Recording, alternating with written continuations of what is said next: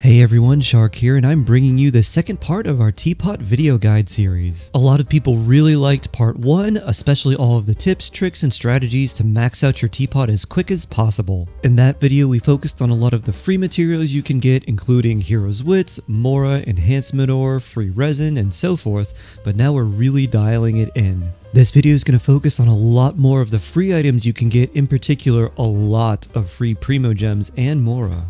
Just how many Primos and how much Mora, you might be wondering? Well, it's a lot more than you think. Almost enough Primogems for a 10 pull and quite a lot of Mora as well. So if this is the kind of thing you like, make sure to subscribe and turn on the bell if you haven't done so already, and let's get into it. Now the first guide was all about maxing out your Teapot and getting the good items as soon as possible, but this guide is going to focus on the free Primogems, free character Ascension materials, free friendship, name cards, and much more. So if you haven't watched that video first, I'd recommend going and checking it out so you can have a good grasp on how to max out your Serenitea Teapot the fastest way possible first. If you want to check out that video, the link will be in the description, and there'll also be a little card in the corner on the screen. But if you've already seen that video, then you're ready for this one, so let's dive on in. So the first thing we'll talk about is gardening in the Serenitea Teapot, or Stardew Valley Impact, except way simpler. And the reason you want to start gardening is because it gives you a lot of different plants and materials, a lot of which can be used to help ascend characters,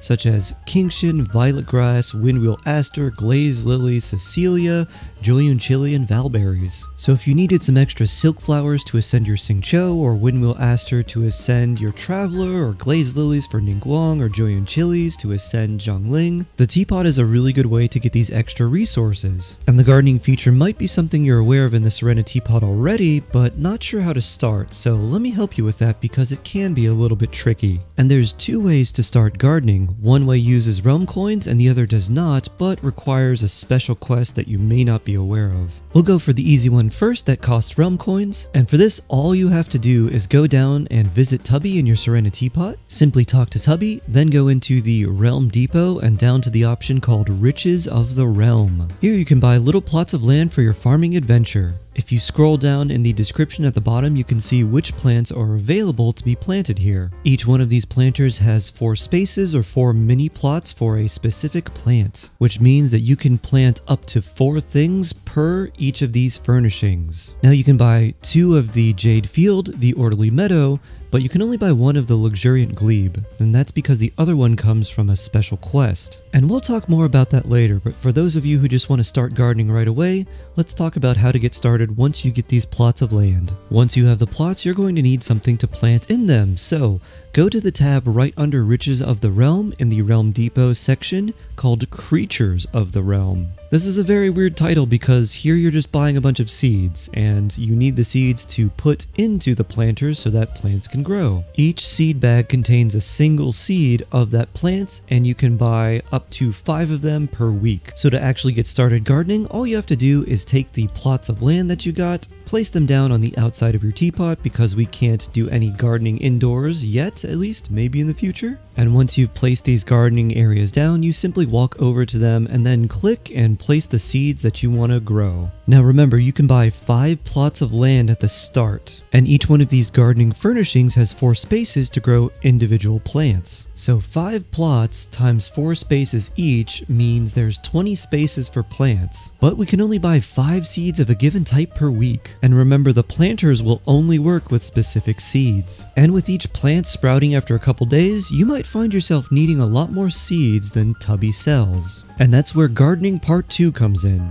This is a way for you to unlock a special item for you to get seeds without using any realm coins, and it's also a way to get the final planter, the second luxurious glebe, for free. And in order to get these goodies, you need to reach Inazuma Reputation Rank 3. Unfortunately, the Inazuma Reputation system is not unlocked immediately. To unlock the Reputation system in Inazuma, all you have to do is complete the Archon Quest Chapter 2 Act 1, which is the first part of the Inazuma storyline. Once you've done that, head to this NPC named Madarame Hyakube in the Kamisato estate. You'll have to do some world quests to increase your initial reputation, but after that you can take on some bounties and requests and get a lot of reputation a lot faster. An important thing to note is that unless you grind Inazuma Exploration or specific reputation related world quests, Reaching Inazuma Reputation Rank 3 can take a couple of weeks, but once you do reach Reputation Rank 3, go to Madarame Hyakube, and then you'll get a special bag of Nakuweed seeds. These seeds are extra dank because they're actually a quest item.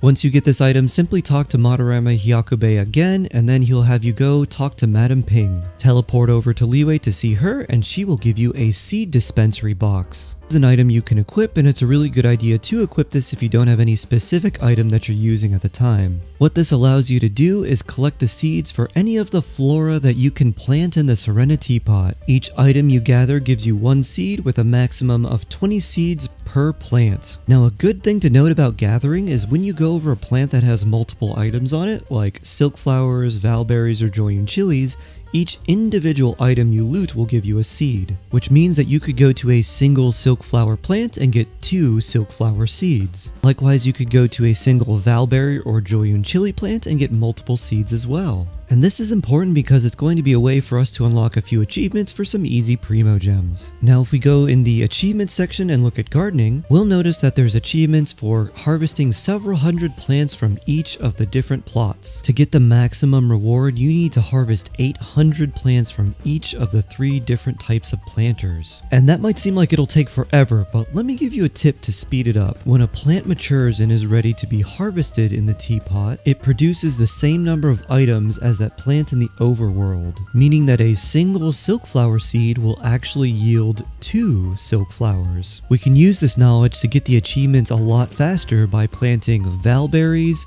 joyun chilies, zaytun peaches, and silk flowers. Unfortunately, the luxuriant glebe, the water plot, does not have any plants that yield multiples, so you're gonna have to harvest that one individually. That one will take the longest. So if I had to do the gardening quest all over, I would start by first buying all the different plots of land I could, buying enough seeds to plant them initially, and then I would start grinding the Inazuma reputation so I could get the seed dispensary for free. After that point, I'd never have to buy any seeds from Tubby again because I could just gather them for free in the overworld, and then I'd have to make a call looking at the various Ascension materials I might need for certain characters, or if I wanted to get that achievement faster, and figure out which is more important to me. Generally, I'd prioritize the character Ascension materials over a few Primogems I could get, but depending on where you're at in your account, you might want to do it the other way around. Now that we've covered gardening, let's move on to gift sets, and this is something that's probably the most slept on of everything in the Serenitea Pot, as it gives you a ton of Primogems and Mora. To get started with gift sets, you need a few things: a special blueprint that you buy from Tubby, a lot of different types of furnishings, and some specific characters. So to start using gift sets and get a bunch of Primogems and Mora and character Ascension materials, you're going to first want to go to Tubby. Go to the Realm Depot and click on Furnishing Blueprints. Here you'll see some special 4-star furnishing blueprints that are a complete set. And if you scroll down, you'll notice they name several characters. What this means is that if you craft this special set and place those characters in that set,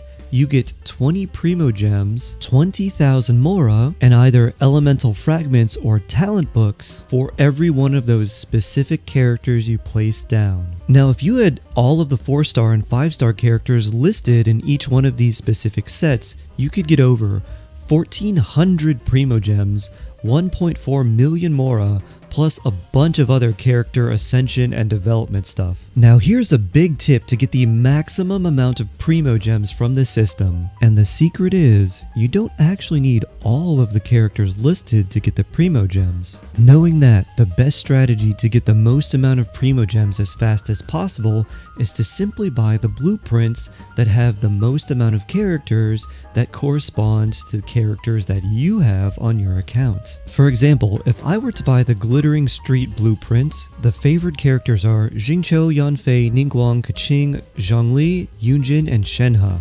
Of those characters, the only one I don't have is Shenhe, so from that blueprint, I could get 120 Primogems and 120,000 Mora, plus a bunch of talent books and ascension materials. And this is just one blueprint. There's quite a lot, and with new Sumeru characters coming up, there's going to be even more introduced in the future. So to take advantage of the system, you first have to purchase the blueprint, and then it's going to tell you what items are needed. Now, most of the items for the gift sets you're going to need to craft, which is why it's important to get your teapot up to the maximum level first. You're going to need a lot of realm coins to do this, and I didn't want people doing too many things at once, so I included it in this video instead of the previous one. But we'll already assume that you've efficiently and quickly maximized your teapot, so you're ready to move on to this system. So once you've bought the gift set blueprint, it's time to start crafting the furnishings you need. Purchase any of those furnishing blueprints you need in the Realm Depot Furnishing Blueprint store. But keep in mind you probably already have a lot of these furnishings from the advice we gave in the previous video. Remember to use your vials of Adeptal Speed to instantly craft the furnishings necessary. Also be aware that you're going to have to buy a lot of furnishings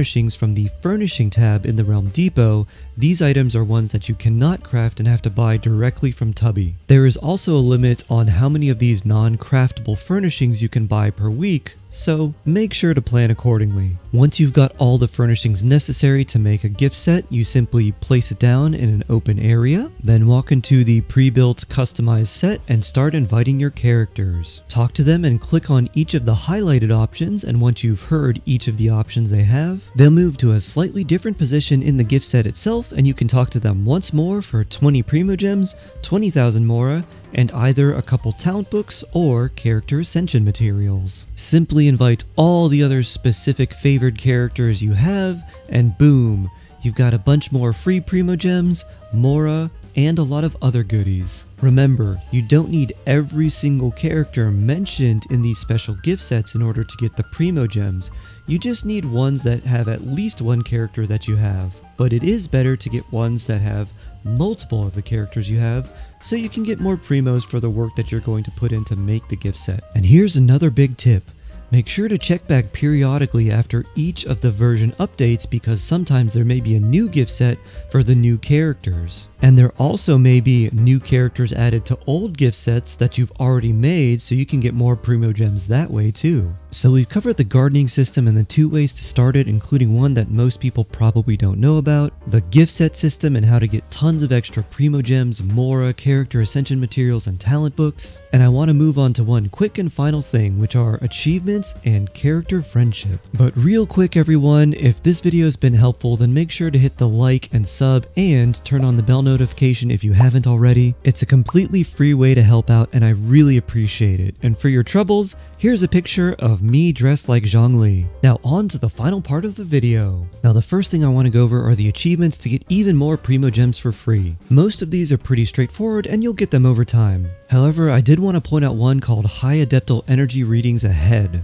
This achievement requires you to reach 20,000 Adeptal Energy in 3 realm layouts. Now that might seem like an extremely daunting task, but remember, the teapot shares the amount of furnishings in a single inventory. And since you've already followed the previous video guide, you're actually able to achieve this really easily. Simply take all of the furnishings you made in your first initial teapot, then switch realms and then just place them down there. Do that for 3 realms and bam, you're done. You can very simply take the items that you crafted for your first realm to achieve the maximum amount of Adeptal Energy, just place them down into other realms. Because placing a furnishing that you already have placed in one realm does not remove it from that previous realm. So this achievement that seems like it's very daunting on its face is actually pretty simple. And the final thing I want to talk about this video is friendship. So if you're the type of person who wants to show off with special unique name cards, this section is for you. Normally the only way to gain friendship experience is either through random events or spending resin, but in the teapot you can actually accumulate friendship points and give them to specific characters. All you have to do is place a character that you want to get friendship with in the teapot, and Tubby has a little friendship gift meter that accumulates over time. You don't need to wait for this to be full. In fact, there's no advantage for clicking it early or clicking it when it is full, but whenever you click on it, your character will gain a small amount of friendship experience, which will get you ever closer to those special name cards. Now between this guide and the previous guide, we've covered a lot about the teapot, but there's actually even more.